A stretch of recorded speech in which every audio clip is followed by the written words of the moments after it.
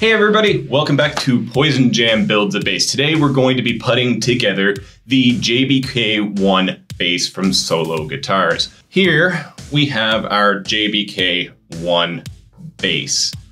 It has been finished with a combination of walnut grain filler, walnut dye, and then a true oil finish put down on top of that. I put layers of true oil down consistently for the span of like a week, and then it's had a time to cure for about 7 to 10 days after the final coat. We also did the neck and also a video about this, which I am particularly proud of. Here's one for the good camera. This is a custom pick guard I made out of wood because I did not like the red tortoiseshell one that it came with. So I made a custom wooden one, which I thought is pretty cool. All right, so we have a few major jobs that need to be done. And I think I'm gonna do the most difficult, which is going to be setting the pickups in place and doing the electronics. I have to feed the ground wire through, tape it in place, solder the ground wire onto here, and then we need to put the pickups in place and do the soldering work there. I'm gonna have to bring up a wiring diagram at some point for a reference for this. I'm a little worried about having my soldering iron on this fitted sheet. I work with the barest minimum of space. I don't have a garage. I think the first thing I'm going to do is feed through this ground wire.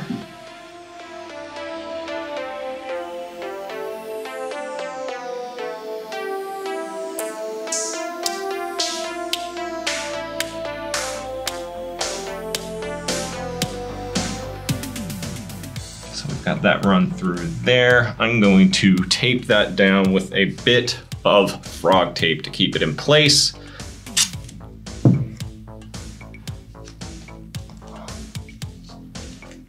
Frog tape. And make sure it has good reach to be soldered on. I think we're good. It's a little bit tight. But we're gonna get the pickups set in place first. So where are my screws for my pickups? Here they are. I'm just gonna dump those out there. So for each of these pickups, we have a combination of a screw and a spring. Blue pickup is the neck pickup. Oh, no, wrong way, silly me.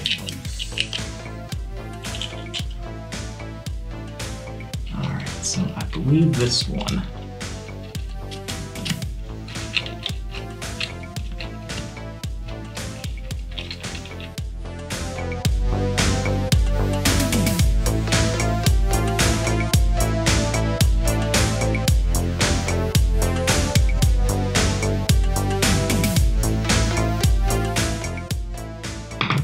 I just wanna, oh no, I think we're good.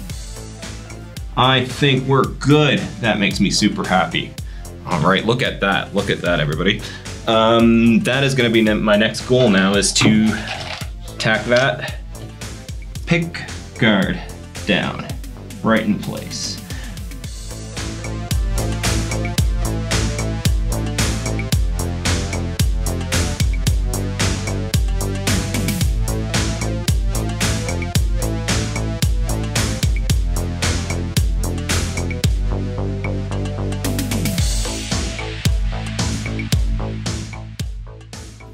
I am happy with this.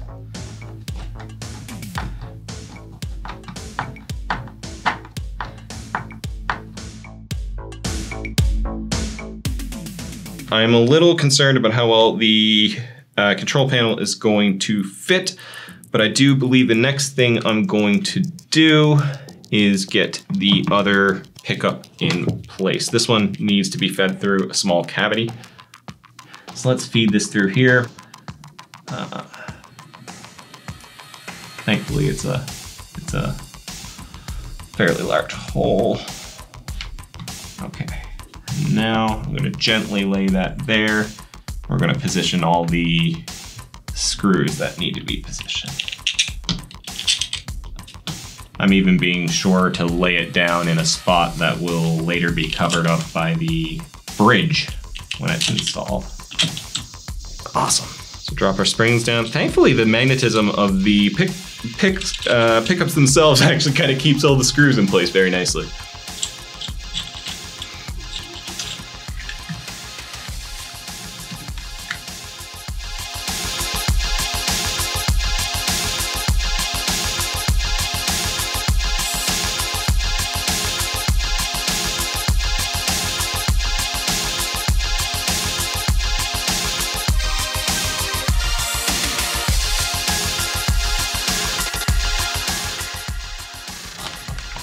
Awesome. All right, we got one of the major jobs done now. The next one is probably the most nerve-wracking, and definitely one of the ones that's going to be difficult to do with my shaky hands. So let's get the soldering iron plugged in. I will need to wait for this to heat up a little bit, and I will probably have a seat while I'm soldering. So all the wiring on this side is done already. I just need to, so yeah, we have to solder each of the pickups to their respective volume pots, and we have to solder the ground to the ground. 3 solder points. Thankfully, this is not a particularly difficult soldering job. Okay, so we've got more solder points than I realized. Think of each of these go to a ground connector as well as to their live signal wire. I need better tools for this. My snippers are kind of a bit dulled. At least I can pick that one up. Yeah, I'm gonna use the solder they gave me instead of the solder, the cheap solder I have.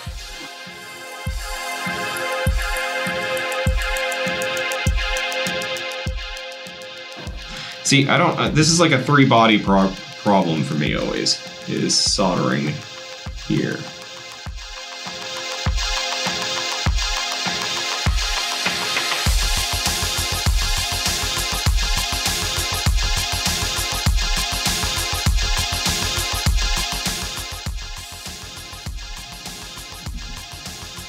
I need to hold it down.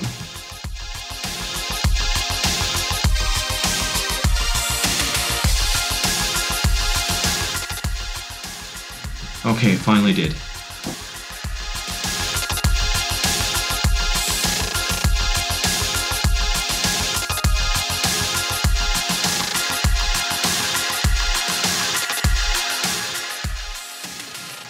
Ah, there we go. Better. All right. And now, the one I was most afraid of. So I'm gonna put that up there, reposition this as best I can. So my understanding is the ground wire from the actual ground goes soldered here.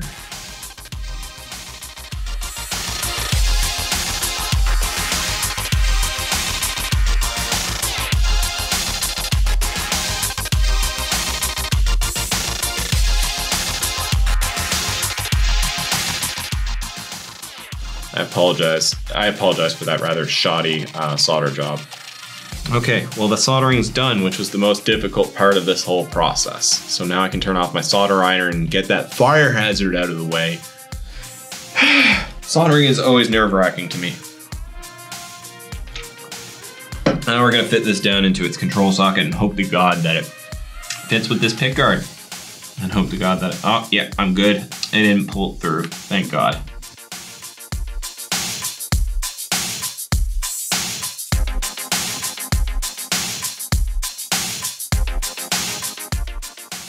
And this out, I'm probably going to shield all the cavities with copper tape. Just hasn't arrived yet.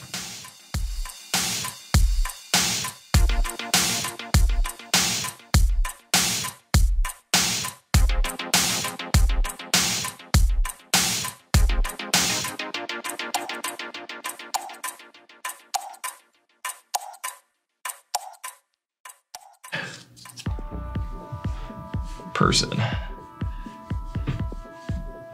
All right, frog tape removed. We're gonna fix the bridge before we move on. So I don't want too much of this showing, literally just enough so that the bridge acts as a ground. You don't want it lifting up the bridge, but I also don't want to lose it.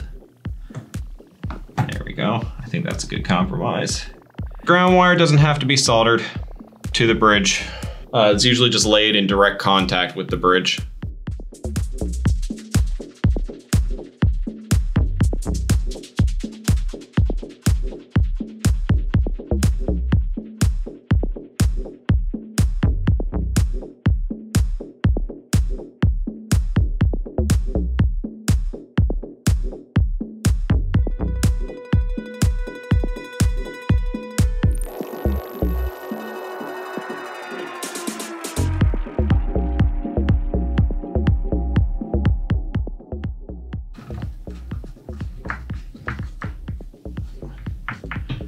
All right, so I think we're not quite done with the body yet. So we'll install the strap blocks. Well, not technically strap blocks. Those are Gucci things I can put on future builds.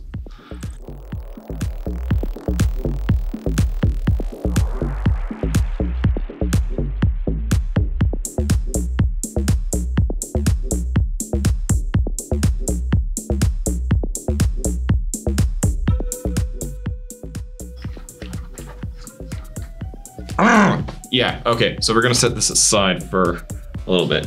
I can clean up some stuff. We're getting closer to being able to play this thing. Now let's work on this neck.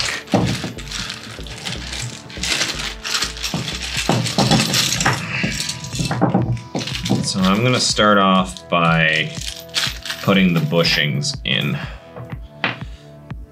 String tree, right. So, all right, here we go.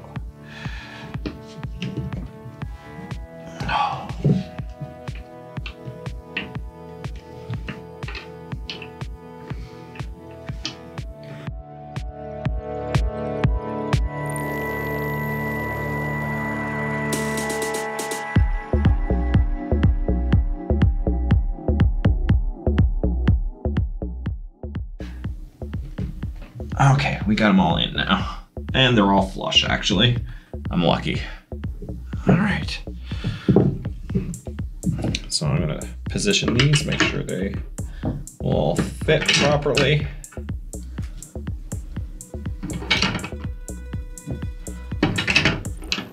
Yep, we're good to go. And for the curious, we have a PoizenJam logo on it.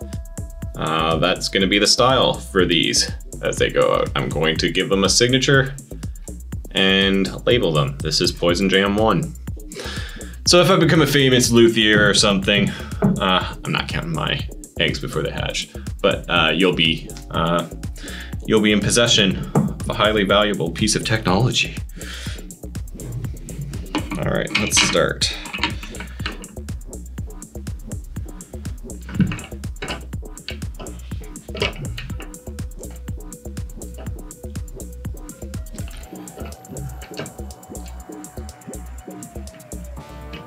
Okay, this one works just fine. Just gotta be careful. I know these ones are prone to breaking. You don't want to over tighten them, because then you'll be stuck drilling pilot holes to try to get an old broken screw out.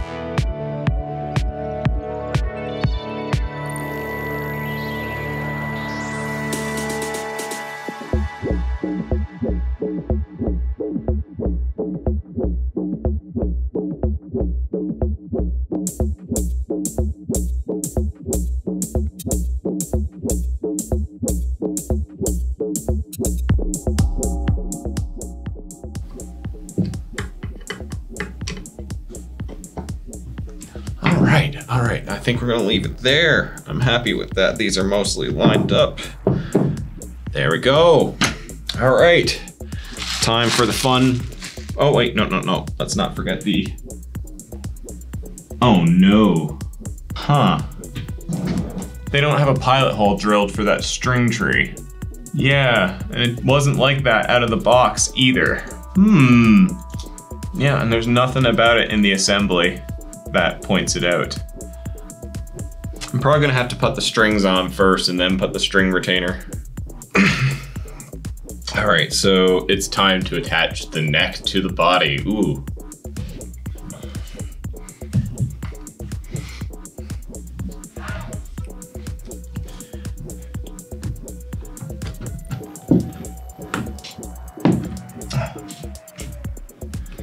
All right, and I'm gonna flip this up.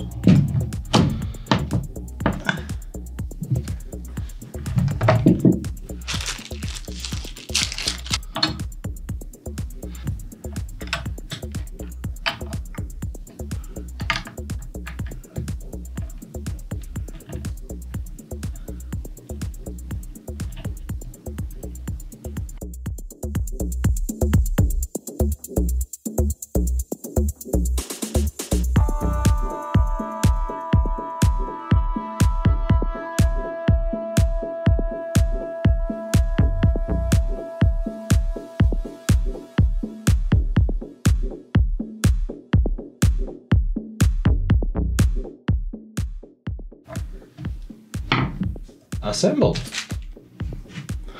So I'm gonna get these tools out of the way so I don't accidentally dent up my nice finish.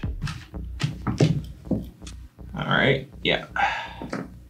I need this Allen key, this screw, and I don't need this. I don't need this, but whoever wins this will get the bass. Now it's time to string it.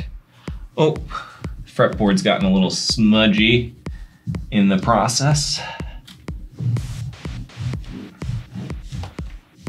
So now we have an assembled bass minus the string retainer, which there was no pilot hole drilled for, so I'm gonna have to just eyeball it, unfortunately. So we're gonna have to string. All right, cool. Now let's take this madness ball of strings apart. These aren't fancy strings.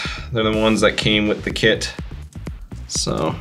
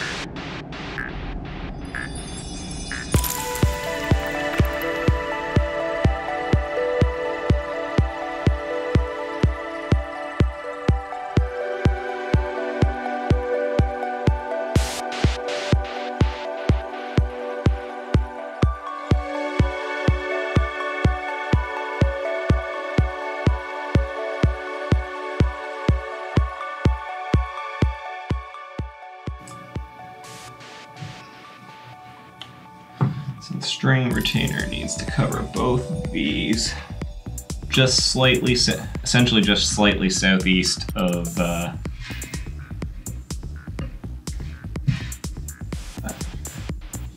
second.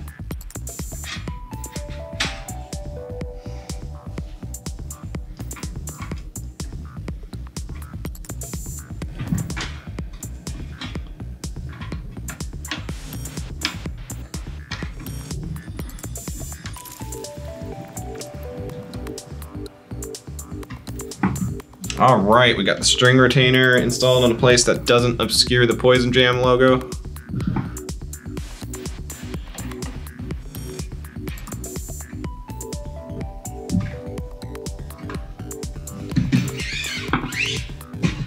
All right, and now,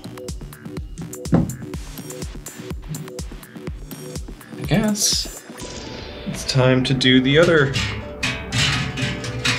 setup stuff. So we're gonna do the basic setup, string height adjustment, and truss rod adjustments.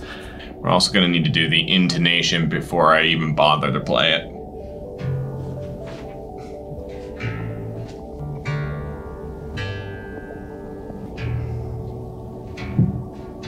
The strings stretch always, so you need to go back through. For multiple reasons, the tuning of the strings will change a little bit as you play with it and tighten up things. The strings will introduce bowing into the neck, which will change the spacing, which means you need to go back and retune it a few times. All right, so there we go. Now, these string heights are absurdly high now, and so are the pickup heights still quite high, so we'll adjust those before we move on.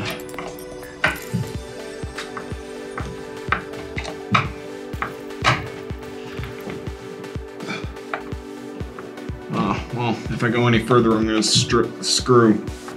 So I guess that's as good as it gets. I usually have the opposite problem where I can't get the pickups high enough in their slots. These ones I can't get low enough. So let's just check the bowing in the neck now before we go on. Okay, I should tell you guys this is a wide angle lens, so this is gonna really exaggerate the effect from your guys' perspective. So I'm gonna sight it myself. So basically what you wanna do is you wanna look down the neck, from base to the neck, and make sure that there's a slight curve. It's flat, somewhat flat, or to a slight curve.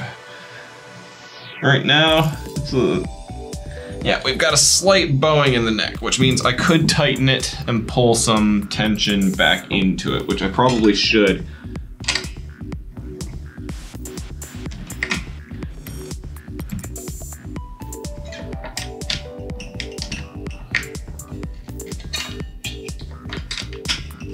There's no way to place a truss rod that's easy to adjust while the strings are also there, is there? So I like my fretboards as flat as I can get them while still being playable. And this is about as good as I think I can get this one. Get this back in tune.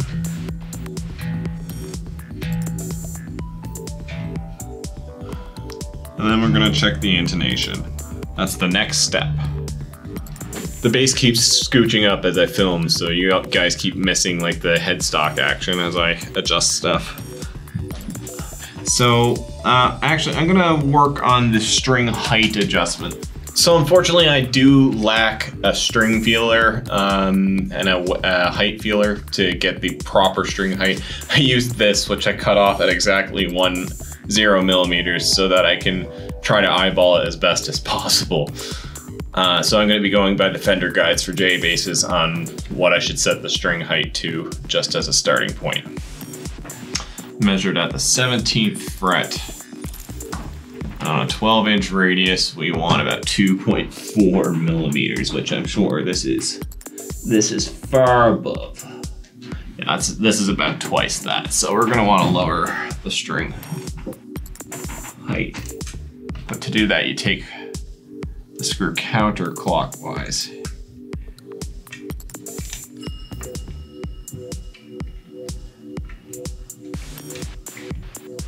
On the bridge, using the tiniest truss rod in the world. Low action is a luxury of a particularly good quality bass too, so there are limits to what you might be able to get out of a kit like this.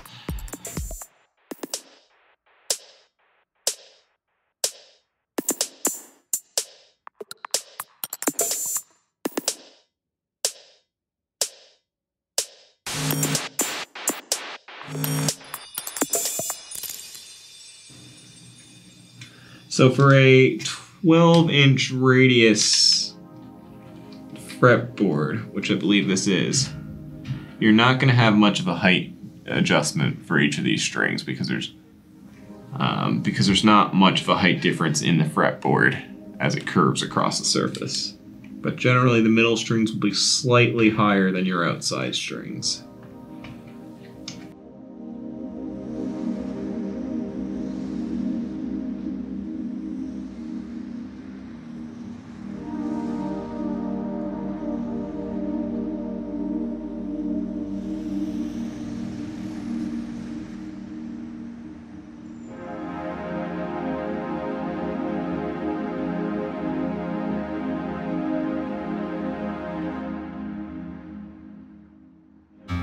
So let's get this back into tune again before we continue on. So for the idea about intonation is you want to put this in tune, and then you want to check that when you hold the octave down, which is your 12th fret, you want to check that when you hold the octave down, it is also in tune. There's also, you could check this using this 12th fret harmonic. You can check the 12th fret harmonic, but there's various ways to go about this. My favorite is to just check the open and compare it to the 12th fret, because I physically understand what's going on here. So the idea is if it's sharp, when you're fretting the 12th fret, if it's sharp, that means this string from here to here is too short, and you need to move this back because longer strings lower the frequency. So that means you want to tighten the saddle and pull the saddle height back towards the bridge. All right, and then when you do that, that'll affect the tuning of the entire string. So you have to pull the string back into tuning, and then once again, check your 12th fret. And we've almost fixed the intonation on this string already. We do need to pull it back towards the bridge just another turn or so.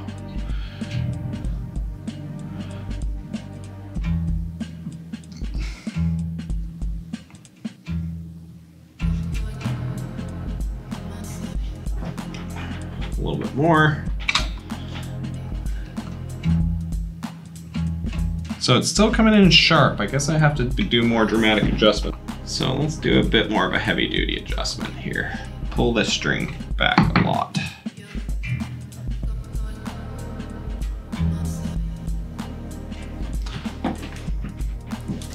All right, and there you have it. We actually have the first string intonated now. That E string is now intonated. We have ensured that the open string is the same note, pitch, as the 12th fret. That's all intonation is. Make sure that the octaves are split evenly between the lower half and the upper half of the register on your fretboard. Now we basically want to do the same thing for each of the rest of the strings.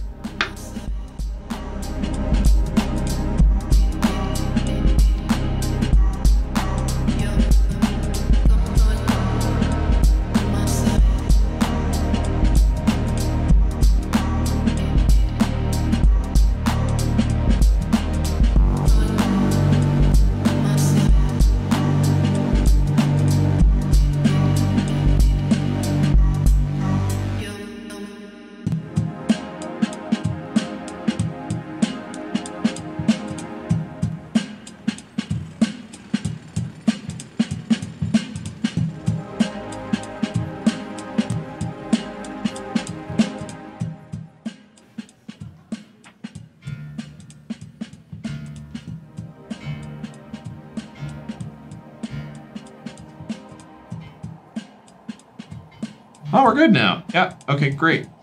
And now just the final string, which is surprisingly in tune. Oh, wouldn't you know it, already intonated. I don't need to adjust it. So I am gonna have to do a manual adjustment from a playing position, but that marks the end of the setup part, right? Cool, huh? So the bass is actually, at this point, the bass is assembled. Ready to be played. So yeah, that's it. Thank you for watching me do the last steps of constructing this bass for the PoizenJam Builds a Bass vlog. This was the Solo Guitars JBK-1 Build a Bass project. I made my own custom pick guard for it, and we wood burned the logo into it, and we applied a walnut dye and shrew oil finish, and it's ready finally to be played. So that's the next step. Tune in to the PoizenJam stream on Sundays, Tuesdays, and Thursdays.